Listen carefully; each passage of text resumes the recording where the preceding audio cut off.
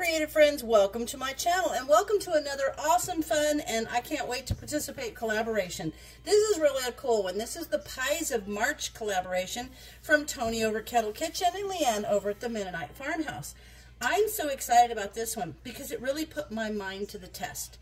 It is all about pies, and it didn't have to be a sweet pie. Originally I wanted to do a sour cream and raisin pie, but trying to cut back on all those extra goodies, and so then I came across a recipe. A friend of mine had one of those little books, you know, the kind that I like, the old vintage kind of like collaboration cookbooks. And there was a recipe in there called onion pie. And I said, oh, that's cool. Can I take a picture of it? So I took a picture of the recipe in the book. And this is called onion pie. Technically, it's a side dish. But sometimes I will look at a side dish and think, how can I make that a meal? So that's what I've done with this one.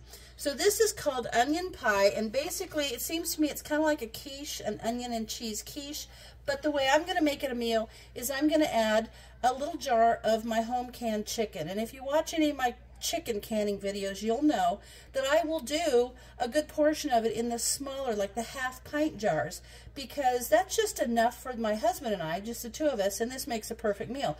So this amount is what I'm going to add to this pie. Now, I will give you the instructions as they are written, but I do want you to know that because it calls for a 9-inch pie pan and I only have a 9.5, I've kind of increased the amounts of the ingredients a little bit. It's going to call for 2 eggs, but I'm going to add a little bit of the liquid egg white in here just because, or that's liquid egg substitute I'm going to add just to give it a little bit more because I think it's going to need it. So let me go over what you need. The reason I think this is a cool recipe is because the crust is made with crushed saltine crackers, you know, plain old saltine crackers, and you crush them. So good old saltine crackers, who doesn't love those? So it's crushed saltine crackers, and you want to have a cup of those. I've got a little bit more because I'm making the bigger pie. So it's soda cracker crumbs. I've just put the cracker crumbs, the crackers there, and I crushed them in a bag and filled up my measuring cup. A 1/4 cup of melted butter, right there. I have that ready to go. 2 cups of thin slices of onion. Now I've cut those down, and I didn't increase those because I am increasing the bulk of the pie with the chicken. And then 2 tablespoons of butter, which I have over in my cast iron skillet because that's where I'm going to cook the onions. And then it needs a 3/4 cup of milk. I have that here. And then the 2 eggs. I got a little bit of this just to give it maybe a half an egg's worth. 3/4 teaspoon of salt, so I've got my half and my 1/4 there. And a dash of pepper. I think I'm just going to put maybe a half a teaspoon of pepper in there. And then a 1/4 cup of shredded cheese. This is actually really easy. The first thing I have to do is mix the soda crumbs with the melted butter and press them into this pie dish. So I'm going to get a little bowl and I'm going to come back because I'm going to put that all together. Actually, why can't I just put it in here? I'm just going to put it in here. We're going to mix this melted butter and these soda crumbs, and then I will get a little spatula and I will kind of, oops, let me get my light back. There we go. Lost my lighting for a second. And then I'm going to use this spatula and kind of push these into the pie dish. I might need maybe to mix a little bit more melted butter in there because I did have about, 1.5 cups, not quite, of the crumbs. Oh, they're doing fine. So I'm just going to mix this up until it's kind of like, you know, like you would do a graham cracker crust, except for this is a soda cracker crust. And I just feel like this is going to be so good. So basically it says to do this, then I'm going to saute the onions in butter, not until they're brown, just until they're soft. And then I'm going to put them in on this crust. And then after that, but what I'm also going to do is then I will spread a little bit, put a little chicken chunks in there.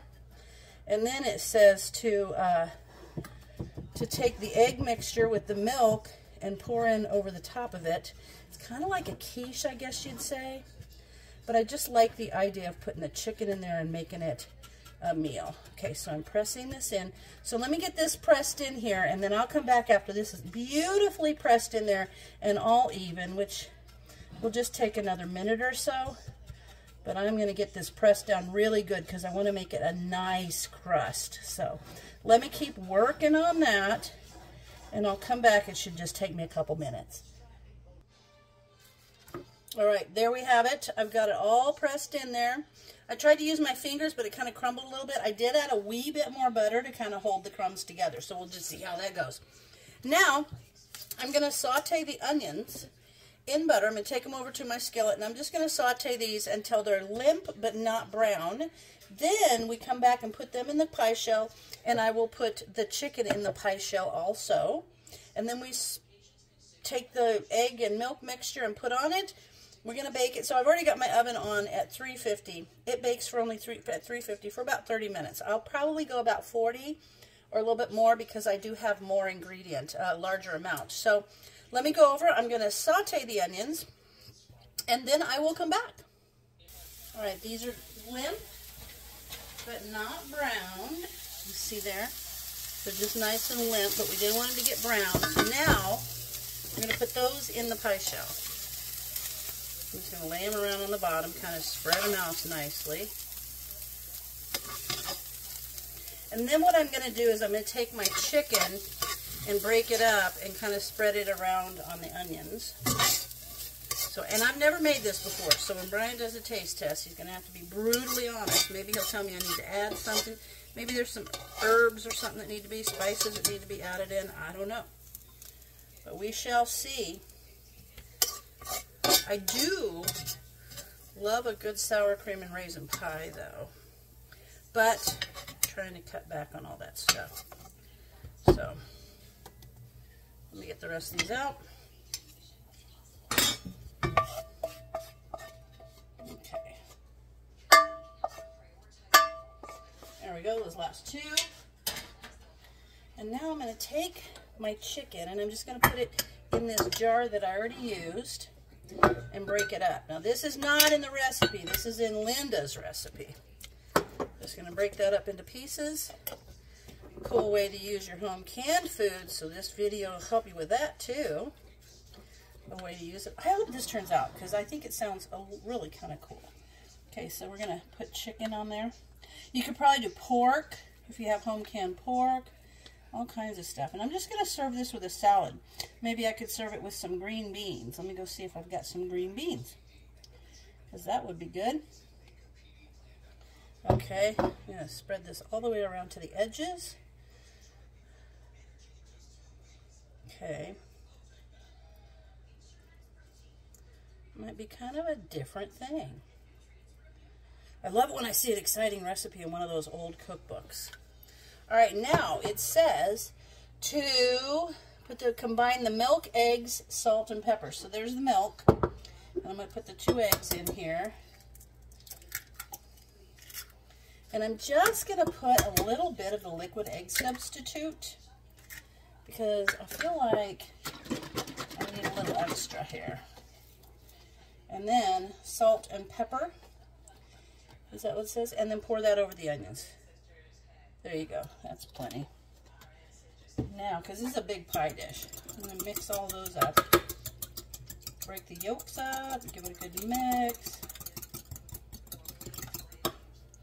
And the salt. There we are. And then I'm going to go ahead and put a half a teaspoon of pepper in here. I like pepper, so I feel like maybe I should add more, but that's a lot. But that'll be fine. Maybe I shouldn't add more after I see it in on those eggs. No, it'll be fine. It's perfect. All right.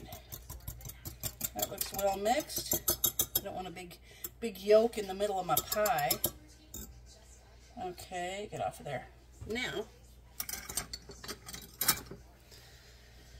I'm going to pour this in, and then you sprinkle the cheddar cheese on top. Okay, I'm going to pour this slowly. That pie shell seems a little delicate to me, so I don't want to kind of do anything that's going to have it crumble down. Okay. That looks all right. I guess I could have had another egg, but this will be all right. Maybe I could add, let me add another egg. I'll just use a little bit more of this egg substitute because I think it's just because I have such a large pie dish. Let me add this egg substitute, and I'll get another egg and mix it in there because I do want it to be fuller. So let me get another egg, and I'll be right back. Okay. Now I would, you know, I have the only reason I'm using the egg substitute is because I have it. I could use extra eggs if I wanted to. But I feel like this is just going to help fill that pie dish up a little more because this is actually a really big pie dish. Okay, that's a little bit better. Now, we're going to sprinkle the cheddar cheese on the top of it. And then we're going to put it in the oven at 350. The directions have it for 350 for 30 minutes. But I'm going to do it probably for 40 or 45 because this is so much bigger than the one I would have created from the directions. I think it sounds good though, huh? Okay, there you have it. That's going to go in the oven. And then I will come back to you in about 40 minutes or so. We'll check on it. I'll see where we're at. And then I'll let it get to where I know that it's done. So I will see you in a little bit. All right, I just took this out of the oven. It actually looks and smells really good. So I'm going to let it sit and kind of settle while the green beans are cooking. And then I'm going to come back and plate it up, and we'll have Brian give it a taste test. But that looks good. It smells wonderful. I've got this plated up, and I think we'll call Brian in to do a taste test so you can see all the chicken and the onions in there. And I haven't even tasted it. I've never made this before. This is new. Hey, Brian. Yo. He knows when it's taste test time. Okay, so I've never made this before. It's like a chicken and onion pie. So I'm going to see what you really think. Let me see if I can get my camera up high enough. Hang on. What is this? Chicken, it's like it was this onion pie recipe, this old onion pie recipe, but I'm putting some of my homemade chicken, home-canned chicken in there. I think it's good. Like, I think the idea of it's good. It's like a quiche? Yeah, it's like a quiche. But, yeah, clearly it's like a quiche, but how is the flavor? You're supposed to tell me if it tastes good. It's good. Is it? It's good. It's kind of neat, huh? Different. Different, but good. Yeah, I'm not a quiche guy. You're not a quiche guy, but you'll eat that for dinner. Oh, yeah. Okay. Yeah, it's good. Okay, good. Let's finish our dinner. Okay. So, Bye-bye. bye-bye. Okay. There you go, you guys. Pies of March. We made a chicken and onion, kind of a quiche pie. So there you have it. And be sure and go check all the other channels and all the other pie recipes because yum. It's just good. All right? So as always, thanks for watching, and I'll see you in my next video.